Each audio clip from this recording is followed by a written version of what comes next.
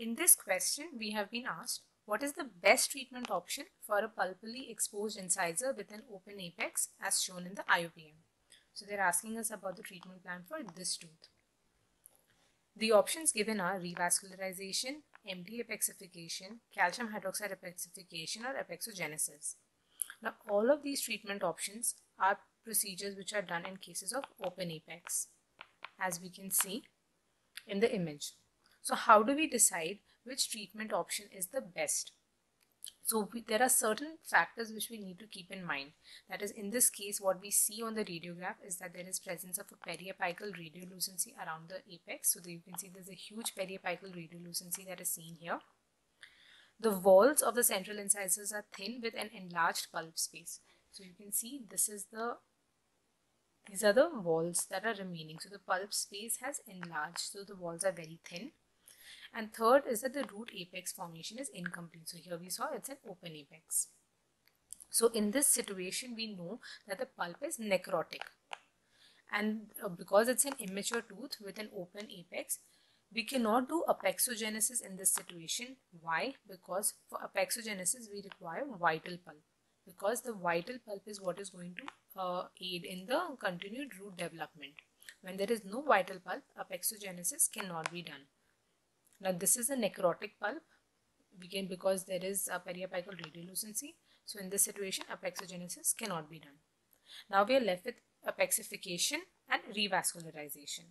So calcium hydroxide apexification is usually not advisable because it causes only a very porous dentine bridge formation and it causes decreased tooth strength. So the prognosis of the tooth becomes poor.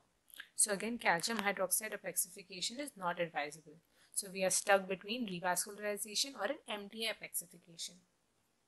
Now we need to understand what is it that we want to achieve from this tooth. They have asked us for the best treatment plan. So the most ideal outcome would be that the tooth can be saved and the vitality of the tooth can be restored. That is the most ideal situation. That can only be achieved by revascularization.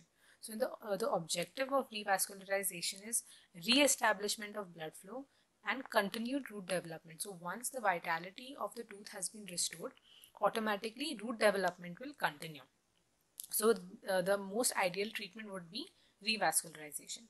So why is it that MD apexification is not as ideal as revascularization? Is because in MD apexification we will place the paste in the radicular area, and when this paste is present for a long time, it leads to weakening of the root structure.